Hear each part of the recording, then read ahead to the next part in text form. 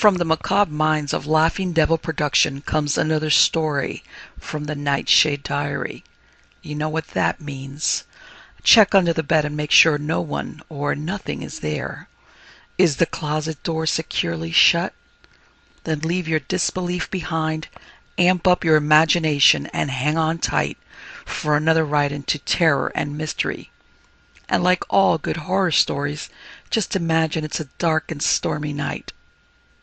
And remember, screaming like a little girl is permitted.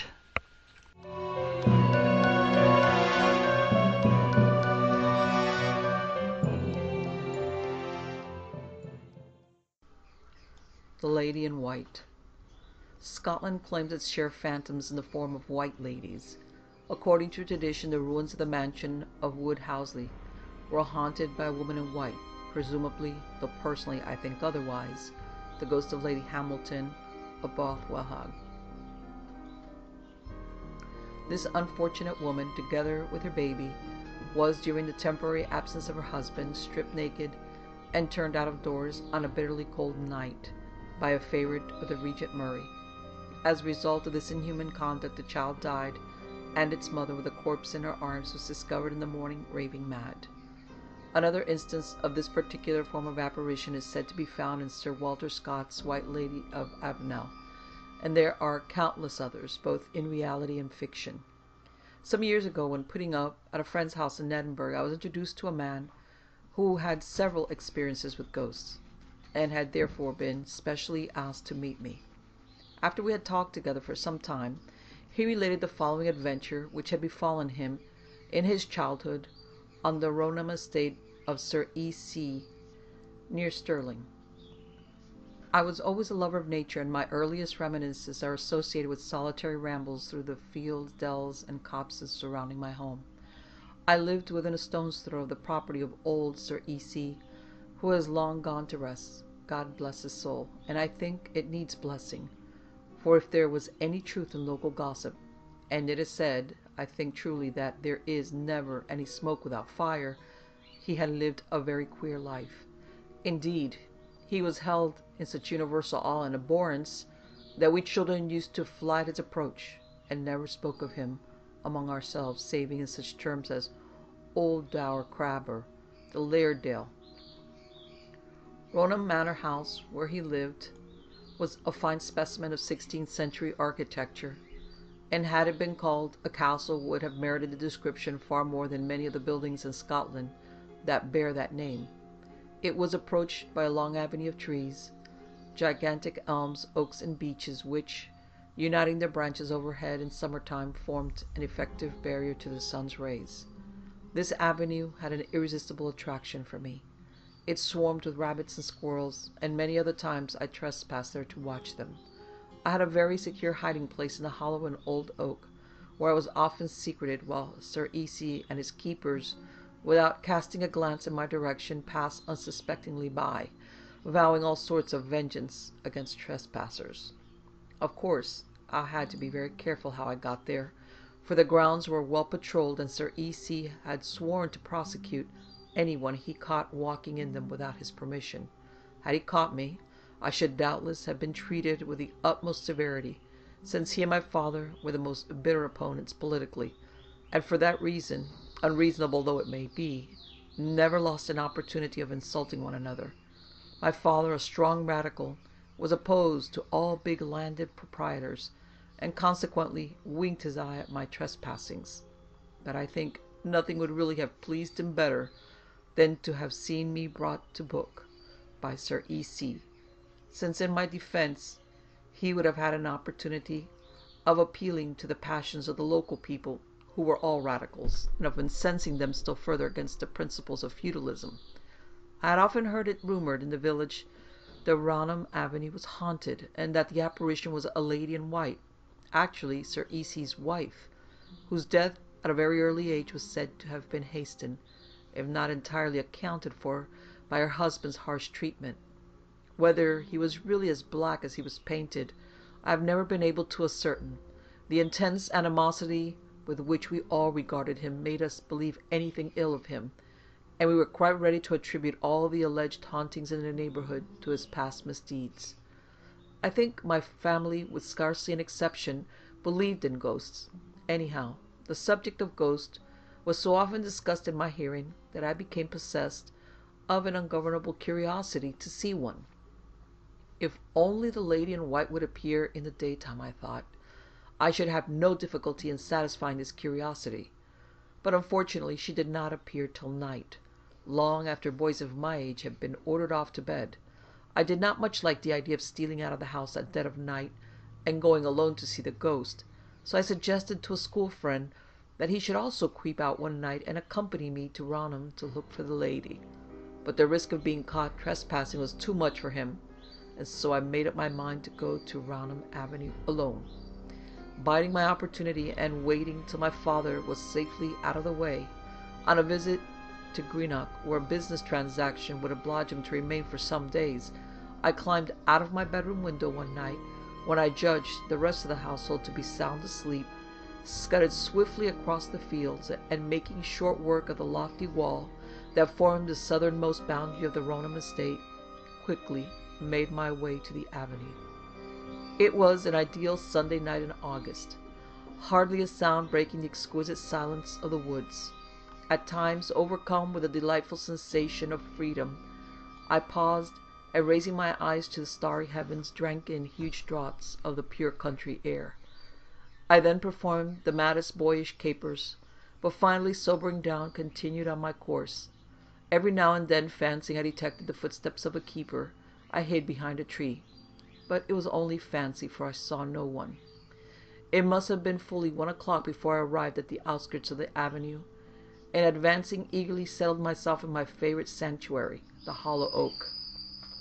All was hushed and motionless, and as I gazed into the gloom, I became conscious, for the first time in my life, of a sensation of eeriness. Not a glimmer of moonlight penetrated the arched canopy of foliage overhead. The loneliness got on my nerves. At first, I grew afraid, only afraid, and then my fears turned into a panic to get away from the grim spot. I emerged from my retreat and was preparing to fly through the wood, when from afar there suddenly came the sound of a voice, the harsh, grating voice of a man. Convinced this time that I had been discovered by a keeper, I jumped back into the tree, and swarming up the inside of the trunk, peered cautiously out. What I saw then nearly made me jump out of my skin. Advancing along the avenue was the thing I had always longed to see, and for which I had risked so much, the mysterious, far-famed lady in white. A ghost, an actual bona fide ghost. I thrilled with excitement, and my heart thumped till it seemed on the verge of bursting through my ribs. The lady in white. Why, it would be the talk of the whole countryside. Someone had really, no hearsay evidence, seen the notorious apparition at last. I looked at her closely, and saw that she was entirely luminous, emitting a strong glow. She wore a quantity of white drapery swathed around her in a manner that perplexed me, until I suddenly realized with a creeping of my flesh that it must be a winding sheet, that burial accessory so often minutely described to me by the son of the village undertaker. Streaming over her neck and shoulders were thick masses of long, wavy golden hair. Her face, despite its pallor, was so beautiful that had not some restraining influence compelled me to remain in hiding, I would have descended from my perch to obtain a closer view of it. I only once caught a glimpse of her full face, for with a persistence that was most annoying, she kept it turned from me. But in that brief second, the luster of her blue eyes won my very soul. Those eyes are still firmly impressed on my memory. I shall never forget them. Nothing, I thought, either on earth or in heaven, could have been half so lovely, and I was so moved that it was not until she was directly beneath me that I saw she was not alone, and that walking by her side with one arm around her waist, his face and figure illuminated with a light from her body, was Sir E.C., but how changed!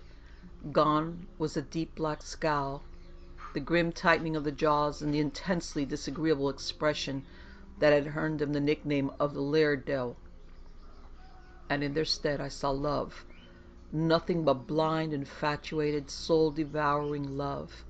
Even as a child, I could recognize the strong emotion. Throwing discretion to the wind, for my excitement and curiosity had risen to the highest pitch, I now thrust more than half my body out of the hole in the trunk. The next instant, with a loud cry, I pitched headfirst to the ground. I don't know how long I lay there, stunned but otherwise unhurt except for cuts and bruises. On coming to, I fully expected to find myself in the hands of the irate laird, who would seize me by the scruff of the neck and belabor me to pieces. Consequently, too frightened to move, I lay still with my eyes closed. But when nothing happened, I picked myself up. All was quiet and pitch dark, with no sign of the lady in white or of Sir E.C. It did not take me very long to get out of the wood and home. I ran all the way, and as it was still far too early for any of the household to be astir, I was able to creep up to my bedroom unobserved, but not to sleep. For the moment I blew out the candle and got into bed, reaction set in and I suffered agonies of fear. In the morning, however, my fears had subsided, and I went to school, bubbling over with excitement to tell the boys what had happened. But I then received another shock. Before I could get out a word of my experiences, I was told with a roar and shout that the old Laird Dell was dead. His body had been found stretched on the ground in the avenue shortly after sunrise. He had died from syncope, so the doctor said, probably caused by some severe shock. I did not tell my companions of my night's adventure after all. My eagerness to do so had departed when I heard of the old laird's death. From the cellar it came. The wealthy Lady Adela Meynkin, whose yacht at Cowes was the envy of all who cruised in her, was the owner of a considerable amount of house property, much of which, as she freely admitted to me, she had not set eyes on, nor had any special desire to do so, having very competent agents to handle her affairs. However, when curious reports kept filtering through to her about an alleged haunting in one of the houses in Edinburgh, she became intrigued and decided to put the haunting to the test. Lady Adela was a perfectly frank and open-minded woman. Though she had never experienced any occult phenomenon herself, she was not inclined to dismiss as so much rubbish the evidence of those tenants who declared they had witnessed manifestations. Accordingly, she proceeded with her test in very practical fashion, commencing her occupation of the house in F Road with a perfectly unbiased mind, and resolving to stay there if needs be for at least a year, so as to give it a fair trial. Lady Adela took up residence in the house in the early summer of 1908, having been told that the hauntings were generally at their height in the late summer and early autumn. It is, I think, unnecessary to enter into any detailed description of the house. In appearance it differed very little, if at all, from those adjoining it. In construction it was, if anything, a trifle large. The basement, which included the usual kitchen, offices, and cellars, was very dark, and to her great puzzlement Lady Adela found that the atmosphere here after sunset on Fridays, and only on Fridays, was tainted with a strong smell of damp earth, together with a sweet and nauseating something she and the servants were totally unable to account for. All the rooms in the house were of fair dimensions and cheerful except on Friday evenings, when a distinct gloom settled on them and the strangest of shadows were seen playing about the passage and on the landing. Now, as I have said, Lady Adela was a thoroughly practical woman, and so she inclined to put down these Friday feelings to mere fancy, and anyway, she told herself, if all she encountered was nothing worse than a weekly menu of smells and eagerly digested shadows, she was not likely to suffer any harm. But as the weeks went by, the shadows and the smell grew more and more pronounced, and by the arrival of August had become so emphatic that she could not help thinking they were both hostile and aggressive. At about 8 o'clock on the evening of the second Friday in August, Lady Adela was purposely alone in the basement of the house. She had felt that the presence of the servants in the house minimized her chances of seeing the ghost, if ghost it was, and so she sent them all out for a motor drive, and for once, unconventionally, rejoiced in having the house to herself. She was not, however, entirely alone, for she had 2 of her dogs with her, 2 beautiful boarhounds, trophies of her last trip to the Baltic. With such faithful companions she felt absolutely safe and ready. as she acknowledged afterwards to face a whole army of phantoms. First she made a tour of the premises. The housekeeper's room pleased her immensely. At least, she persuaded herself it did. Why, it is quite as nice as any of the rooms upstairs, she said aloud as she stood with her face to the falling sunbeams and rested her strong white hand on the edge of the table. Quite as nice. Carl and Max, come here. But the boarhounds for once did not obey her with good grace. There was something in the room they did not like, and they showed how strong was their resentment by slinking unwillingly through the doorway. Lady Adela scolded them lightly. Then her eyes wandered around the walls and struggled in vain to reach the remoter angles of the room, which had suddenly grown dark. She tried to assure herself that this was simply the natural effect of departing daylight, and that, had she watched in other houses at this particular time, she would have noticed the same thing. To show herself, and the dogs, how little she minded the gloom, she went up to the darkest corner and prodded the walls with a riding whip. She laughed. There was nothing there, nothing whatsoever to be afraid of, only shadows. She then walked out into the passage, and whistling to Carl and Max, who, contrary to their custom, would not keep to heel, made another inspection of the kitchens. At the top of the cellar steps she stopped. The darkness had now set in everywhere, and she reasoned with herself that it would be foolish to venture into such dungeon-like places without a light. She soon found one, and armed with candle matches and the whip, began her descent. There were several cellars, and they presented such a dismal appearance that she instinctively drew her skirts tightly around her and exchanged the slender riding whip for a poker. She whistled again to the dogs. They did not answer, so she called them both by name angrily, but for some unaccountable reason they still would not come. Lady Adela ransacked her mind to recall some popular operatic air, but although she knew scores, she could not remember one. The only melody that filtered back to her was one she detested, a vaudeville tune she had heard 3 nights in succession when staying with a student friend in the Latin Quarter in Paris. She hummed it loudly, however, and holding the lighted candle high above her head, walked down the steps. At the bottom she stood and listened. From high above came noises which sounded like the rumbling of distant thunder, but which she determined after a few moments was only the rattling of the windows. Reassured that she had no cause for alarm, Lady Adela advanced. Something black scudded across the red-tiled floor, and she made a dash at it with her poker. The sharp noise of the poker striking the floor awoke countless echoes in the cellars and called into existence legions of other black things that darted hither and thither in all directions. She burst out laughing. They were only beetles. Facing her, she now saw an inner cellar, which was far gloomier than the one in which she stood. The ceiling was very low, and appeared to be crushed down beneath the burden of a stupendous weight, and as she advanced beneath it, she half expected that it would cave in and bury her. A few feet from the center of the cellar she stopped, and bending down examined the floor carefully. The tiles were unmistakably newer here than anywhere else, and presented the appearance of having been put in at no distant date. The dampness of the atmosphere was intense, a fact which struck her as somewhat odd, since the floor and the walls looked singularly dry. To find out if this were the case, she ran her finger over the walls, and on removing them, found they showed no signs of moisture. Then she rapped the floors and walls, and could discover no indications of hollowness. She sniffed the air, and a great wave of something sweet and sickly half choked her. She drew out her handkerchief and beat the air vigorously with it, but the smell remained, and she could not in any way account for it. She turned to leave the cellar, and the flame of her candle burned blue.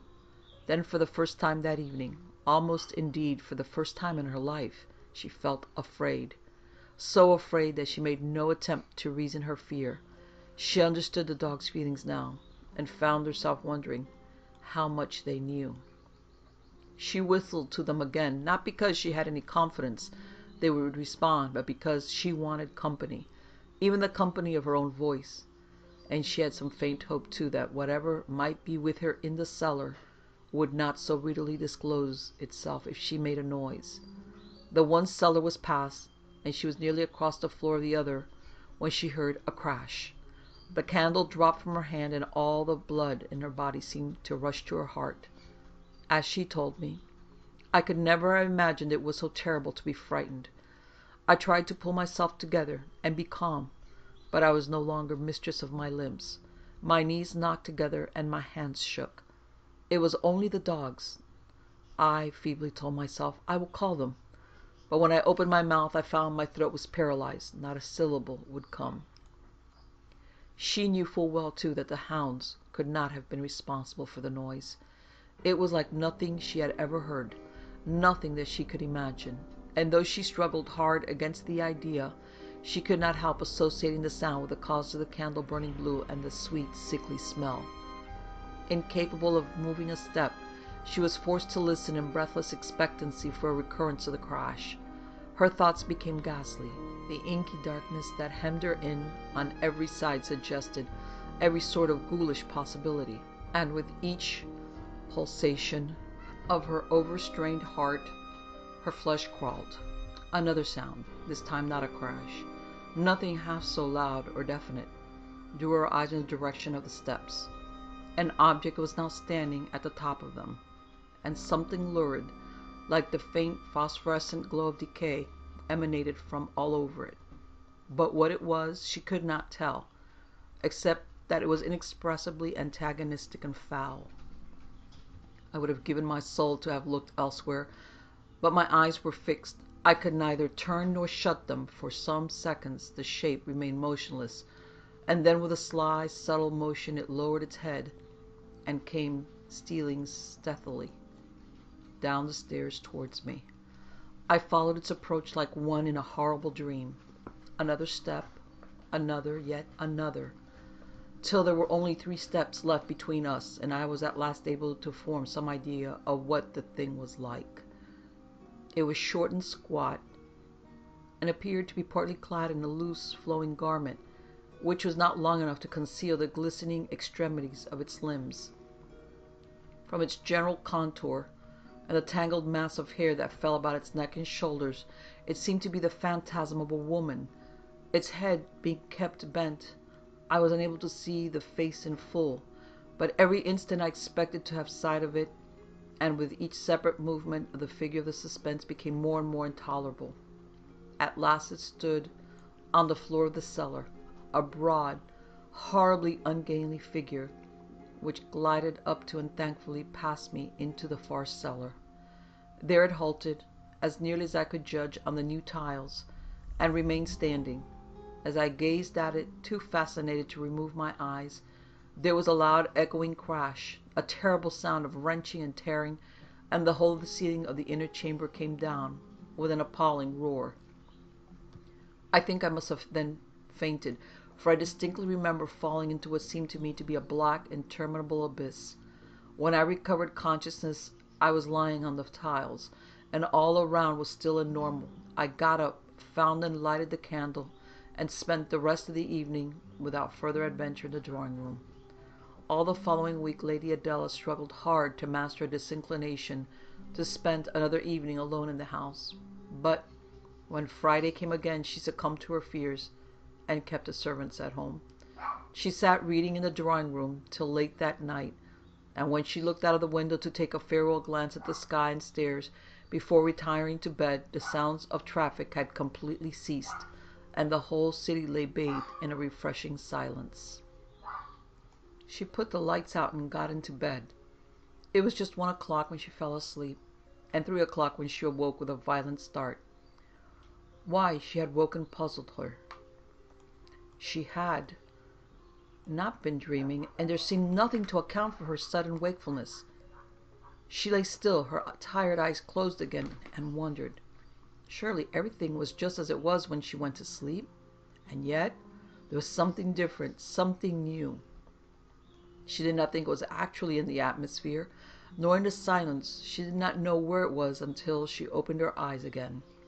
And then she knew. Bending over her, within a few inches of her face, was another face.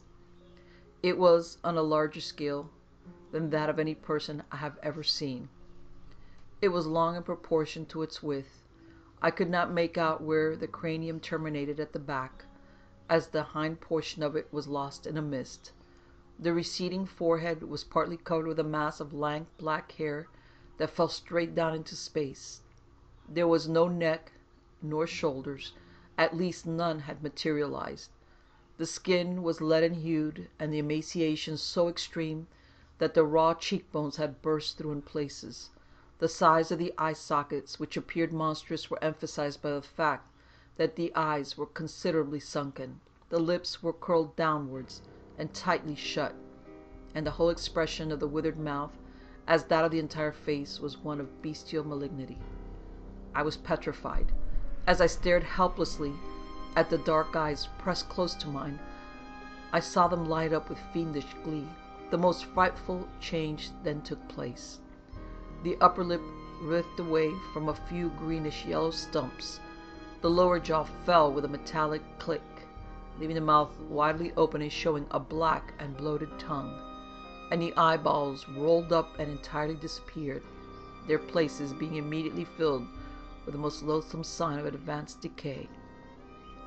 A strong vibratory movement suddenly made all the bones in the head rattle and the tongue wag, while from the jaws, as it belched up from some deep-down well, came a gust of putrescent wind tainted with the same sweetly sour odor which I recognized from the cellar.